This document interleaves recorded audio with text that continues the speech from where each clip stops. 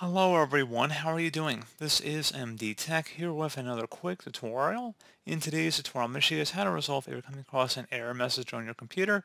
This is that the program can't start because the api-ms-win is missing from your computer. Try reinstalling the program to fix this problem. So this should hopefully be a pretty straightforward process here, guys, and without further ado, let's go ahead and jump right into it. So we're going to start off by opening up a web browser of our choice and search for Visual C++ 2015. One of the best results should be a Microsoft domain here, Microsoft Visual C++ 2015 redistributable. Go ahead and open that up.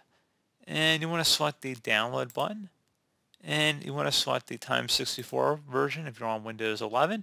On Windows 10, more likely than not, you're going to be downloading the Times64 anyway. But if you're on Windows 11, you can only be running Windows 11 on a 64-bit hardware. So that's why you're going to select the top option here. And select Next.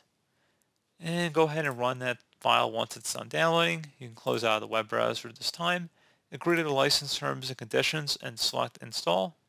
So it's already installed on my system, but you would go ahead and proceed and let it install. And then that should hopefully be able to resolve the problem. If you perhaps already had it installed, like you just saw on my screen, something else you could do would be opening up the search menu, type in Control Panel, Best Match, or come back with Control Panel. Go ahead and open that up. Set your view by in the top right to large icons, and then you want to select Programs and Features. You want to locate anything that says Visual C++ in here, just select it. Then select the Change button and select Repair.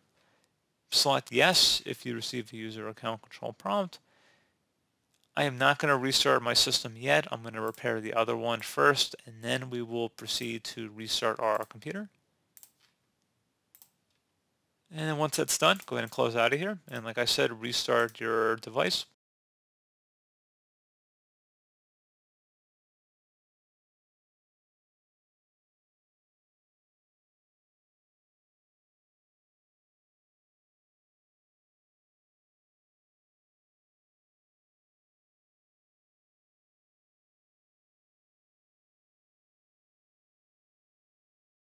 And there you go, guys. Hopefully I was able to help resolve that error message. And as always, thank you for watching this brief tutorial. I do hope I was able to help you out, and I do look forward to catching you all in the next tutorial. Goodbye.